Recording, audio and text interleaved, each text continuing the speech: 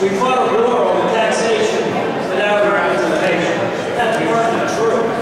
But we came here for two primary reasons. Freedom of religious expression and the right to own our property.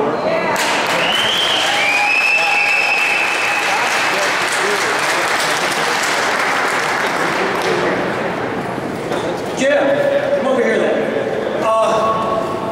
This is the message. It's a simple message today. You're going to hear us in September, or you're going to fear us in November.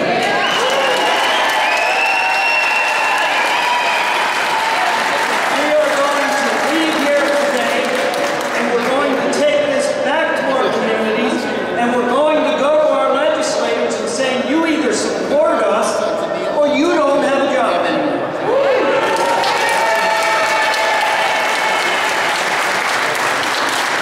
We don't want any more of this phony relief that we've been getting. My view on this, no more exemptions on the school property tax until we're all exempt.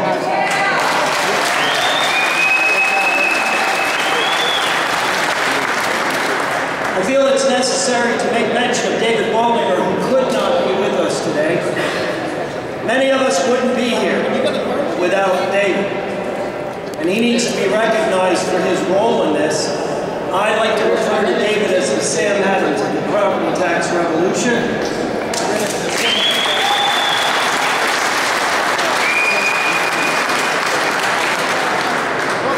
And all of you are the Minutemen. You have come out, and you've come here to make that statement known. No tax should have the power to leave you homeless. To demonstrate that we are willing to make this an election issue, I want to introduce to you Jim Billman, who's seeking office. Hello, everybody. November 6th is going to be a monumental day here for Harrisburg, because I will be elected, and I promise you, this issue will not die here. I will fight to my dying day to get property taxes eliminated. We have a lot of good legislators who want to see this taken care of. I see all these people behind me. Some of them have told me their stories of suffering trying to stay in their home. This has to stop. It has to stop now. And it's going to stop with this generation. It's going to stop with the next legacy.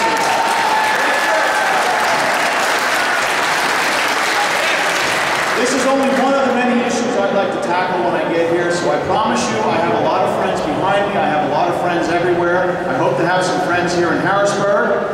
But I'm sure I'm going to make some enemies too, and I'm not afraid of that, folks. So we're out to get this taken care of.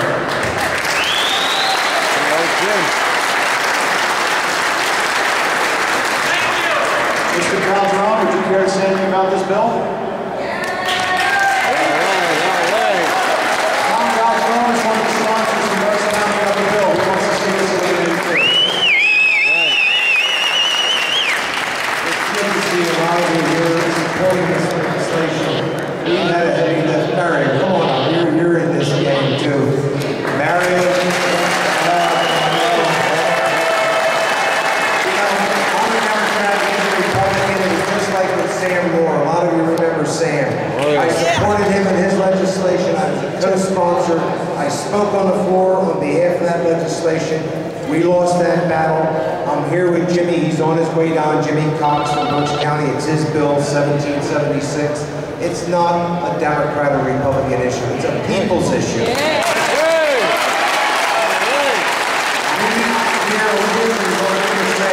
need to swell our numbers. We don't have enough support.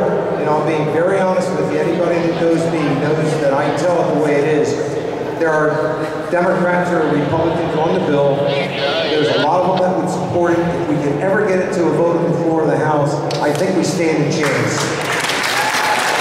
I'm with you 100%. Here's Marion.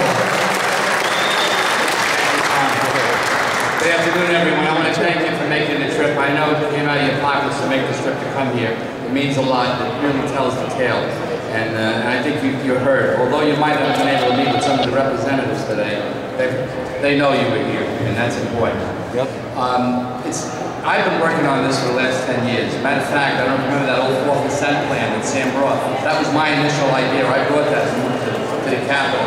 We got about 87 votes for it total, and that eliminated 2 property taxes. I'm hopeful if we get this to the floor, this will be a lot better. And it's not a Republican or a Democratic issue. It's a local issue, because not everywhere in each one of these areas do we have this issue, this problem. It has been growth especially is where it's hurt us. Monroe, Berks, York, Lancaster. That's just quickly to name a few locations. But to me, I've heard the gentleman that spoke earlier said it best. When you own your home, you want to own it forever. You don't want to be part of the government.